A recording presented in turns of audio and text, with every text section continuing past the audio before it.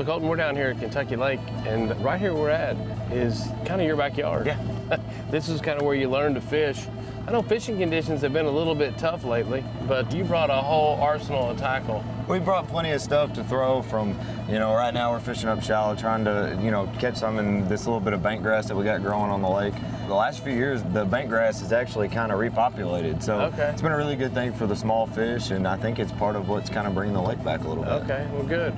Well, let's go try to catch a couple fish, and I want to talk to you a little bit about all the tackle that you have designed. You don't look old enough to have created a full tackle line, but in fact, you have. So let's go catch a fish, show me some of the lures that you have, and hopefully we can put a couple fish in the boat. That sounds like a plan.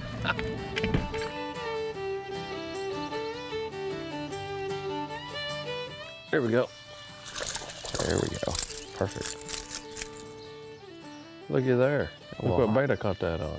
Hey, most people think we're crazy throwing a jerkbait this time of year, but when they ain't on a ledge somewhere, we got to resort to something. And this is an interesting story because, Colton, this bait is really how I got introduced to Jenko lures, because this color pattern here I have thrown for quite some time. It was a special edition color that was made for Bass Pro Shop. When they quit making that color, I just went on to search for color alone. And this color with this gold and black used to be a color called brownie. Yep. I found this bait, and I can tell you, I took this thing up to Wisconsin on a smallmouth fishing trip, and I promise you that lure there has caught well over 60 or 70 4-pound smallies. And I came down here and I thought, well, I got to at least give it a try. Hey, and it paid off. I'm over here swinging and missing like crazy. Well, I think I've thrown it 3 times and I've already hooked up on a fish. But this was my introduction to Jenko lures. And I saw they were made in Kentucky, and I thought, hey, Kentucky Bait Company, let's give them a shot.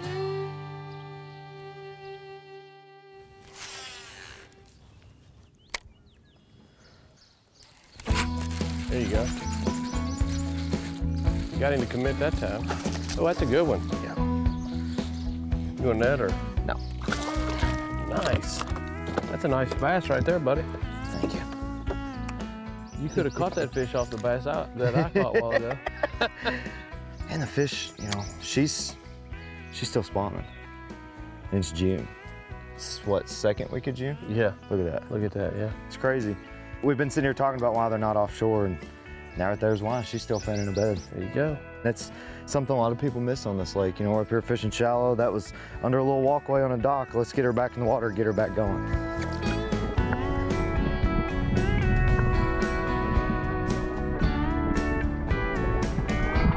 So Colton, you actually won the High School National Bass Fishing Championship. Yep. What body of water was that on? Pickwick Lake. Back then, we're talking high school, were you interested in designing and painting and altering lures? I got my start with painting baits and just trying to find something to get a little bit of a competitive advantage. I felt like, I think this color will work, or I should mess with this just a little bit, or, tying hair jigs was something that, was big for me.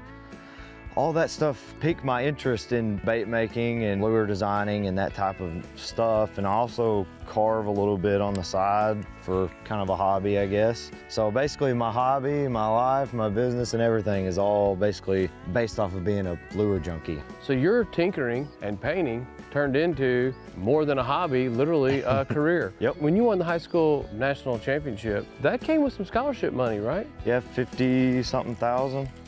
$50-something thousand, and I didn't go.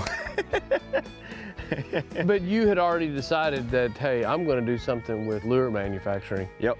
In a very short amount of time, you've now got distribution in most tackle outlets. And we're talking Bass Pro Shop, Cabela's, and you got some stuff at Walmart, Amazon. Yep. How in the world did you gain such quick distribution of your brand? Something I really focused on was making a really, really quality product for, the right price, but at the same time, it's getting out there and getting in front of people, and making people want to use your stuff. Just getting out there and meeting people and having a good time and fishing with them. And, of course, I don't get to fish with everybody that, buys a lure from me, but I enjoy teaching somebody about fishing. And if that happens to be my lure that they're using, that's just that much better. Like, there's things that I like about certain baits, and back whenever I first got started, I'd sit down with a piece of paper and draw what come out to me that looked like it was a combination of all the things I liked, and that's kind of how it started. From the beginning, it was more of a, I like this about this and that about that, and it's almost now kind of involved to like, I just like the way something in my mind looks. Like I have an image in my head of what something should look like, you know what I mean? Yeah.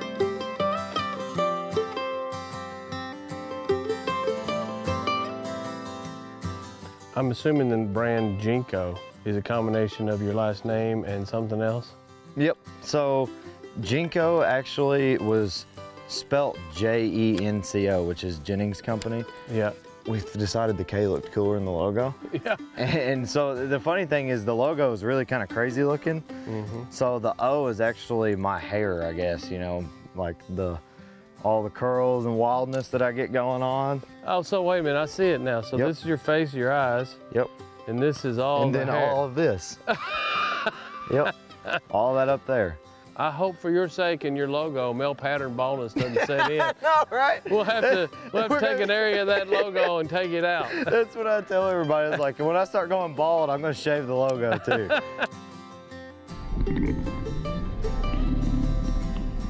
What's that?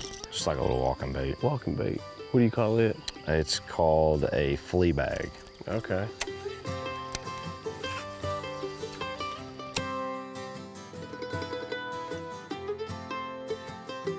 There you go. He let you know he was home, didn't he? Yeah, for sure. It's probably a little smallmouth. Yep, a little smallie. Is that a smallmouth? Yep. Sure is. What do you know? Blew up on that top water bait. Don't let him get you, boy. Those jumpers are good for that, aren't they? Yeah, they sure are. Look at the size of that bait versus the size of that fish. I mean, fish will sometimes eat lures literally half their size, and that ain't far from it. He's got a bad attitude, though. Born with a bad attitude. Get back in there, little buddy. Well, Colton, you truly have a fascinating story, and it's amazing it started right here bass fishing for your local high school.